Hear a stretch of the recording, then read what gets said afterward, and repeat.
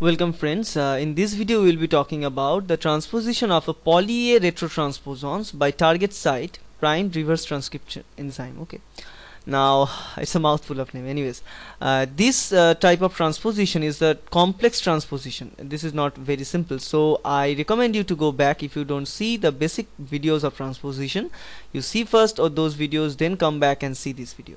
Now in this case we have talked about this kind of DNA transposable element structure. It is having the gene coding region or the protein coding region at the middle.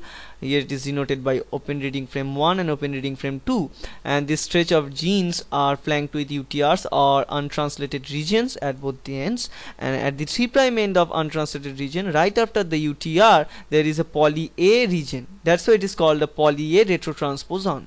And why it is called the retrotransposons? Because this kind of transposition is processed via production of complementary DNA from the mRNA.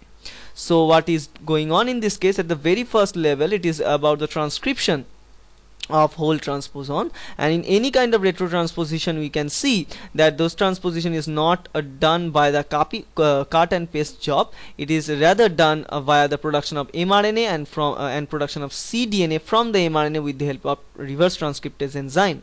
Now in this case the transcription of this stretch of the transposon is done 5' UTR from the 5' UTR towards the 3' UTR, and right after the 3' UTR poly A sequence lie.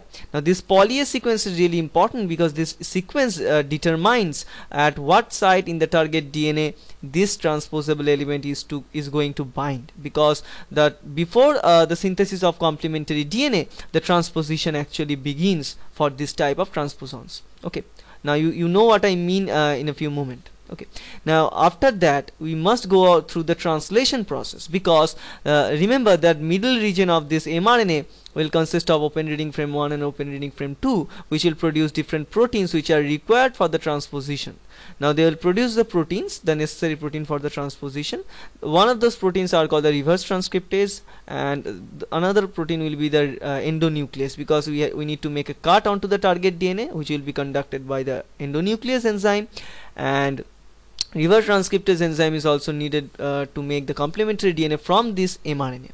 Now both of the proteins will bind to this mRNA and bring it to the target DNA site at a particular location of target DNA where you have poly T. Now this poly T can eventually bind with poly A sequence, which is present at the 3-terminal end, and it will bind to it, and right after binding of this poly A onto this poly T region, we can see here this is the binding event is done, and then a single stranded break is made with the help of the endonuclease enzyme.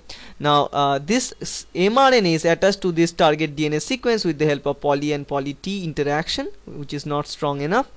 Now we need to synthesize the DNA, because DNA RNA hybrid cannot coexist in this situation, so we need to create the DNA intermediate, and for this creation of the DNA intermediate we must rely on the DNA reverse transcriptase enzyme. It will produce the complementary DNA sequence by utilizing this mRNA as a template, and it is doing so in this next picture, which is clearly illustrated here. And right after the production of this complementary DNA, the other strand or the RNA strand in the other hand is disrupted, or it is degraded, and it is replaced with another layer of DNA sequences, and all this DNA synthesis is conducted with the help of DNA polymerase enzyme. And right after the DNA synthesis is done, ligase is utilized to seal the nick between the gaps. As a result of this gap sealing, as you can see, this strand previously, this green color strand was mRNA, but now it is being replaced by the strand in the top, which is the DNA strand, and this chewing up event is done by nuclease enzymes, and the synthesis is conducted by the DNA polymerase, but the ligation is conducted by the DNA ligase. And right after that, what we can make, we are making the stretch of the DNA inside this target DNA region. So at the end we produce this site, and at the middle of this DNA there are regions for coding ORF1 and ORF2.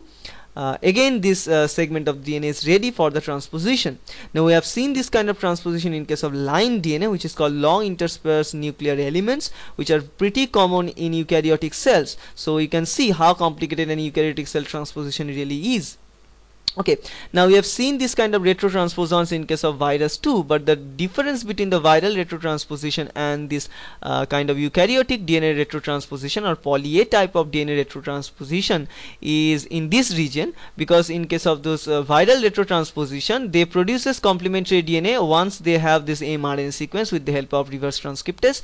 They make those both of the strand of the complementary DNA and they drag those strand and then incorporate it into the DNA. But in this case, we can see that they just first take this mRNA and attach it onto the target site by making a single stranded nick.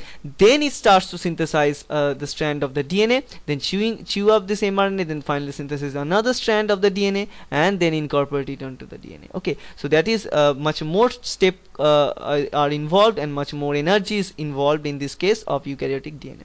Okay, so that's it, and I hope it will help you. Thank you.